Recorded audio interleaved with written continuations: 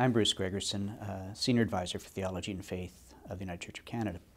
The moderator has just released a blog, and in that blog speaks out of his own experience to the question of physician-assisted suicide and euthanasia. In part, he's doing it because the Supreme Court this week begins hearings on this particular situation. What the moderator is dealing with, his assumption, or his encouragement of the Church to accept the right of individuals to make difficult moral choices in their own lives in circumstances where physician-assisted suicide might be their desire. What he's saying and what he's speaking is sometimes seen as different than what many other churches would say, and perhaps that's part of the challenge, because more often than not, people outside the church assume that the church has a unified voice, and that all churches, by virtue of what they've heard from a few, are opposed to any decisions that would impact the extent or the choice of life or death.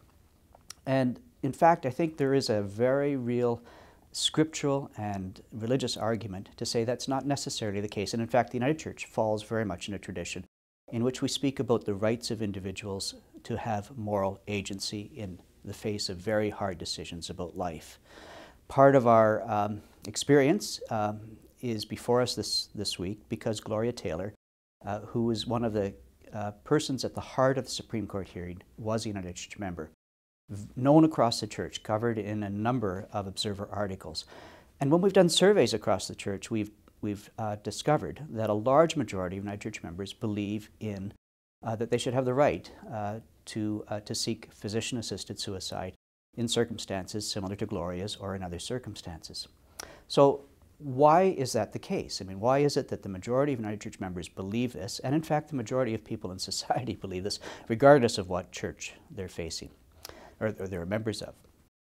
I think, in part, because there are some very common sense aspects to what they understand life to be about that connect with also our understanding of faith and who God is and God's presence.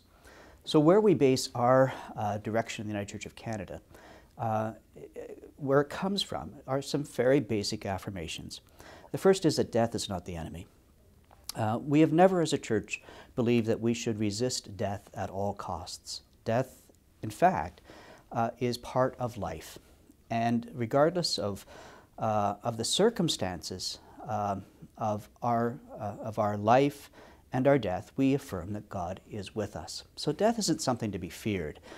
It is something to be engaged in the same way that we engage issues of life. Secondly, life is about relationship.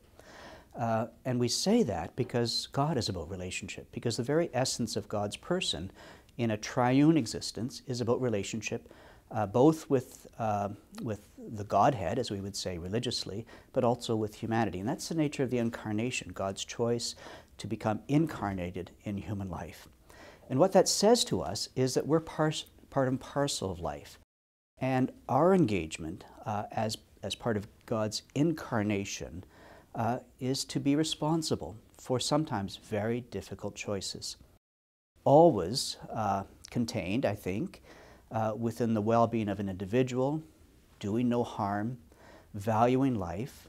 But life itself is not absolute. We certainly believe life is sacred. But life is not absolute. God's love is absolute. God is love, the scriptures say. And so when we affirm that, what we speak about is the right of an individual to grapple with difficult choices of life. We did that in the significant work that we faced around abortion.